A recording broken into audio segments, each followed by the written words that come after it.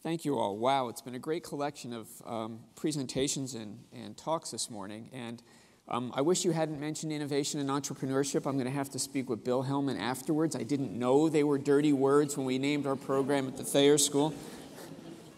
We still think it's a good thing. What a perfect way to follow on the last speaker. Right. Show of hands, who knows who this is? All right.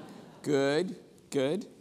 Now, another show of hands. How many of you watched, or if you're like me, afterwards read the transcript of the State of the Union address about 6 weeks ago? Great. Good turnout. Well, I hope you paid attention to a few words in the middle of the president's speech, words that may not have resonated with you quite the way they resonated with me and some of my colleagues, but words that we found to be very, very important. He talked about this being our generation's Sputnik moment. Now, in making that comment, in drawing reference to Sputnik, what was he doing?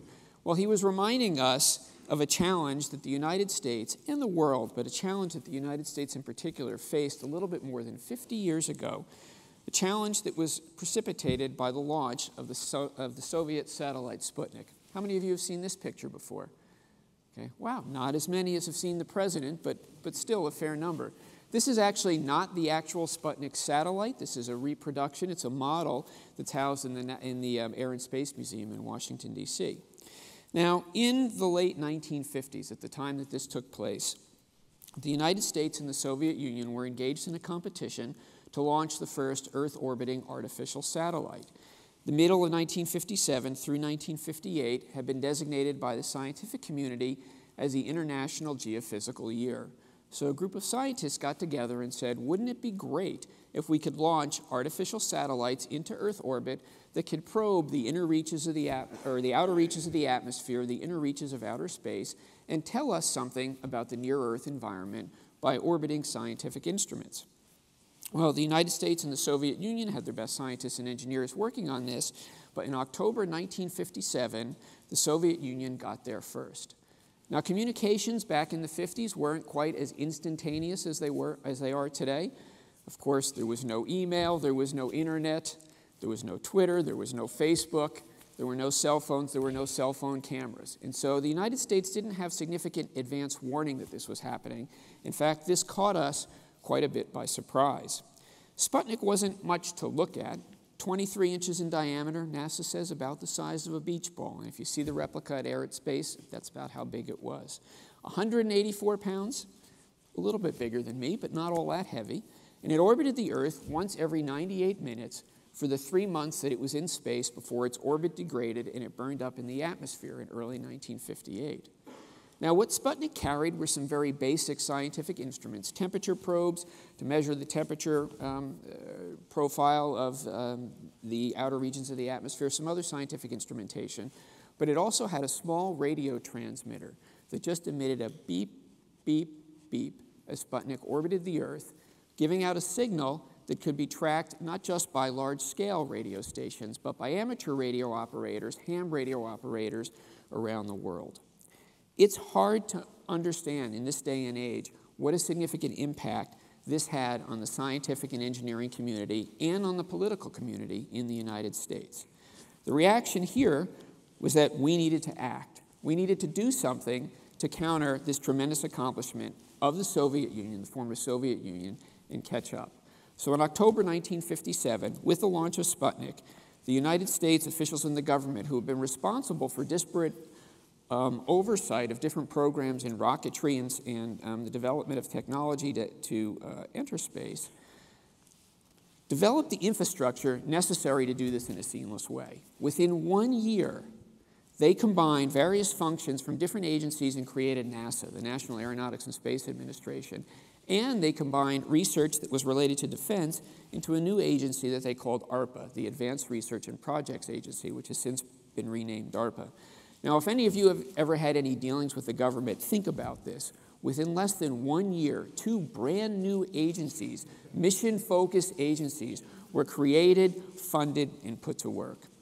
In addition to providing the necessary infrastructure, we provided significant investment, research funding in science and engineering to help drive this enterprise and develop the technology needed to ultimately put not just satellites, but put humans in space, put man in space, and land a man on the moon and return him safely to Earth before the end of the next decade.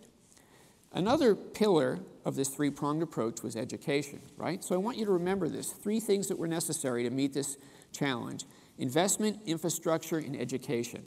Although no one called it STEM back in the 1950s, STEM, the acronym meaning science, technology, engineering, and math, there was a tremendous focus on educating the next generation of scientists and engineers, principally engineers who could develop the technology to meet this significant challenge.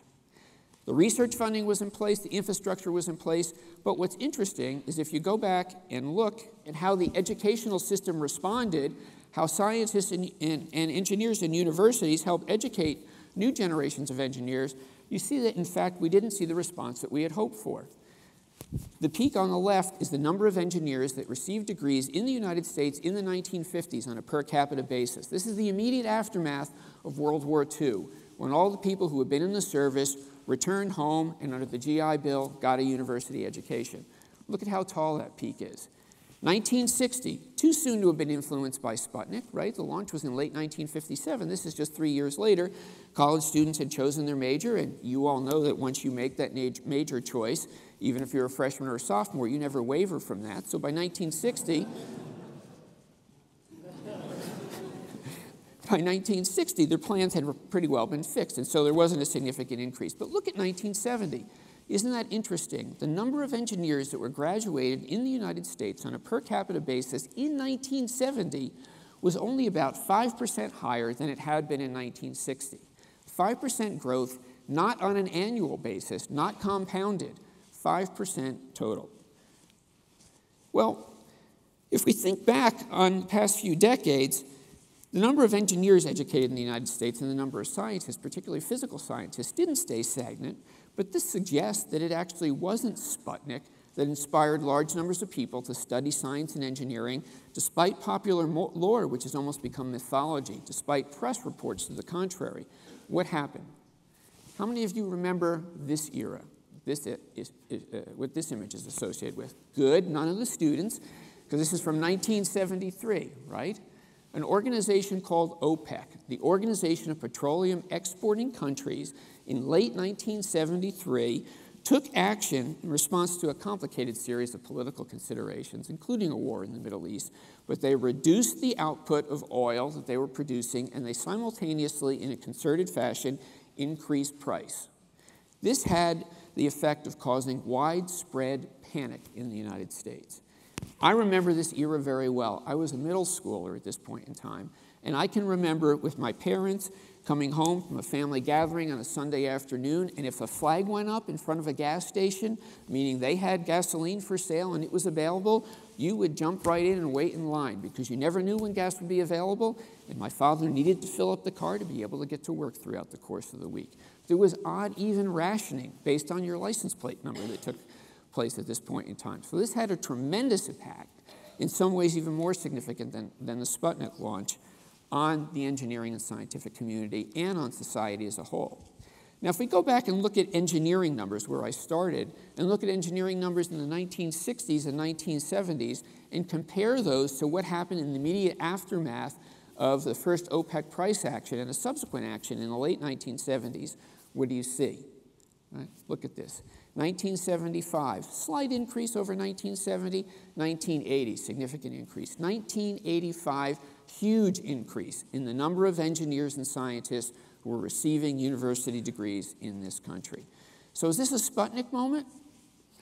I don't think so. I think this is actually an energy moment. It was the immediacy of the initial energy crisis that spurred us to action. It wasn't academics saying you must study engineering and science because it's good for you. It wasn't our government leaders saying you must study engineering and science because our nation needs you. It was this immediate crisis that clearly had as a possible solution technologies that could be developed by the next generations of engineers and scientists who spurred us to action. Now, if we take a slightly broader look and look at the price of oil over a 4-decade span, you see that through the 1960s into the early 1970s, the price of oil was essentially flat. This is in constant dollar terms, inflation-adjusted constant dollar terms. I think, in 2006 prices. 1973, we see the first significant price increase. 1979, the second significant price increase. If we overlay the number of people getting degrees in engineering in this country at that time, look at how nicely those curves line up. Where was the Sputnik moment in the 1960s? Small bump in the late 60s. Where is the energy moment? 4 years after the first oil price shock, early enough to have affected the major choice of college students around the country. We see a significant increase in the number of engineers graduating in this country. This is great, but what happened there? Right? The price of oil fell, the number of people studying technology fell significantly. Right. Now, if we blow that up and look at it in a little bit more detail, what do we see? This is the past 25 years of history of the number of people studying engineering and physical science in this country. Right? I look at this and say, wow, this is pretty sobering. 8% of the students getting university degrees in engineering in the mid-1980s at its peak, down to just about 4%. 4% now. If they're not studying engineering, what are they doing? Well, there are other branches of science that have seen an increase in enrollments, but you know what else has seen an increase in enrollments? Parks, recreation, leisure, and fitness studies. Now, I like to run, I like to hike, I like the outdoors as much as the next guy, but if you take this and extrapolate it forward, those trends will cross in 2027, right? I think it's a matter of perspective. I think it's a matter of balance. I think this is something that we should be concerned about. This is why the president's talking about the importance of this being a Sputnik moment. So why do I care? I oversee an engineering school. We educate engineers. Of course I have a vested interest in this. But why should you care? If you're not an engineering major, if you're not studying engineering, if you're not a practicing engineer, why is this important to you? Well, let's take a look at what has and hasn't changed over the past 50 years. This picture, I'm taking us back to energy now. This is the energy supply in the United States in 1960. What do you see? The three biggest wedges: coal, natural gas, and oil. Finite fossil fuel reserves, providing over 90% of the energy consumed in the United States. Move forward, not quite 50 years later, but the most recent data I could get for 2008, does that look significantly different to you? Yes, okay, there's a light blue wedge that's a little bit larger because the nuclear industry was just coming online in 1960. The first of the nuclear power plants were just beginning to produce power. But otherwise, not a lot has changed. Right? But what's happening right now? Right? What's happening right now in world oil markets? If we look at the price of petroleum, and now I don't cut off the end of the curve that I didn't show you earlier, but we look at the price of oil over the past 3 years. You all know this if you're paying at the pump, putting gasoline in your car. The price of oil has spiked to levels not seen since the mid-1970s, in fact, levels significantly higher than the late 1970s. Now, wait a minute, I just showed you a few slides back engineering enrollments, engineering degrees, and I said they've been coming down significantly for the past 25 years. And in fact, if we extrapolate that trend forward, by 2027, we're going to be graduating more people in this country with degrees in parks, recreation, leisure, and fitness studies than in engineering. But earlier I had said it's the energy crisis that spurred us to action the first time. It's the energy crisis that captured the public's attention. It was the energy crisis that motivated study of science, engineering, and math. If that's the case, shouldn't we be seeing another spike? Well, actually, if you look at what's happening not just here at Dartmouth, but around the country, things in fact do seem to be changing. I am hearing from my colleagues that this year, and in the sophomore and junior classes, there is 30 to 50% growth in engineering enrollments in the U.S. In fact, at the Thayer School this year, as long as everyone does well spring term, we may well graduate the largest class of engineering students at Dartmouth in the 140-something year history of the school. That's an immediate and dramatic transformation. And it's not just in the U.S. Internationally, enrollments remain and interests remain extremely high. Right? Why is this important? Here we go. I didn't know what Bill Hellman was going to say. Founders, right? The founders of energy startups. Do we care about energy? Energy has been very much in the news. We need to find ways to efficiently extract the remaining fossil fuel resources and do it at minimum damage to the environment. We need to find ways to develop sustainable sources of energy from biofuels, capture the wind, harvest the sun. We need to find ways to make nuclear energy safe and efficient. We need to find ways to capture geothermal energy. We need to make our energy-consuming devices more efficient. Who's going to do that? Well, here's what the financial markets are investing in. Here's what people like Bill Hellman are investing in. People who are starting companies in the energy space, overwhelmingly engineers. And so why should you care? If you care about this, right? If you care about a clean energy future, if you care about efficient, clean, and safe extraction of resources, if you care about sustainability and protecting the environment, I would argue that it is not just enough to produce scientists. We need to produce engineers. We need to produce more engineers than we have in the past. What did I say at the beginning about the Sputnik moment? 3 things that were critical: infrastructure, investment, and education. We have the infrastructure in this country. We have the education. We have the educational system, and students are responding. What we need is the investment to make this a reality. I'll stop there. I think it's lunch break. Thanks very much.